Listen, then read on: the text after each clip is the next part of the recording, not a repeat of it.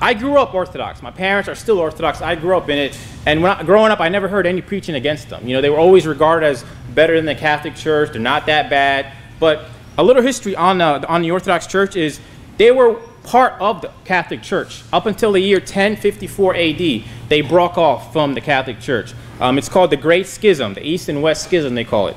But before that, they all had the same pope. They were all united. They had the same traditions, the same practices. It was the same religion. They all believed in the same false gospel. They had the same false Bible. They were all under one church, one pope, and then they broke off. And that's why they're very similar to the Catholic Church. They got the same sacraments, the same communion. They dress the same. They're just like the Catholic Church. But you don't hear a lot about them. You know, you hear a lot about the Catholic Church, and people rip, you know, especially Baptists, rip on the Catholic Church and the priests and the popes and all that. But you don't hear anything on the Orthodox Church. But the Orthodox Church has 350 million people that are in that church. So that's a lot of people. 350 million is a lot of people. And it's broken up into two groups. You got the Eastern Orthodox and you have the Oriental Orthodox. And the Eastern Orthodox are 270 million. So you got the Russian Orthodox, the Greek Orthodox, the Romanian, the Polish. Those are all part of the Eastern Orthodox. And then you have the Oriental Orthodox. Those are from Egypt, from Armenia, the Syrian, the Ethiopian. Those make up 85 million. So roughly altogether, you have 350 million people that follow the Orthodox religion. And Orthodox, the word Orthodox means, ortho means truth, and dox means faith or religion. So they call themselves the true faith or the true religion. And they'll even say that they're the one true church, and that the Catholic Church is a false, you know, break off of them, and that they claim to be the true church.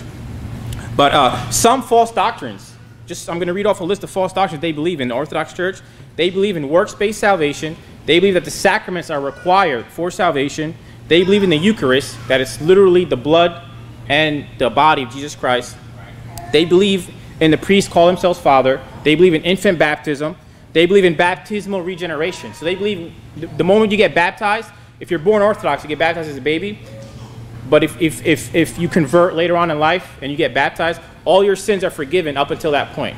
So once you get baptized, all your past sins are forgiven up until you get baptized. Baptismal regeneration. They believe in unbroken apostolic succession. So like growing up in Orthodox, I was told that our church started by Mark. You know, the guy that wrote the Gospel of Mark, that he came to Egypt and he started the Orthodox Church. That's what I was told growing up. And they'll have a line going back to Mark. And they believe in a universal church. They say that the Orthodox Church is the one true church. They reject Scripture alone. I mean, they come out and say they reject that. They say that the traditions are equal with the Scripture. Wicked. It is wicked. They reject eternal security. They reject salvation by faith alone.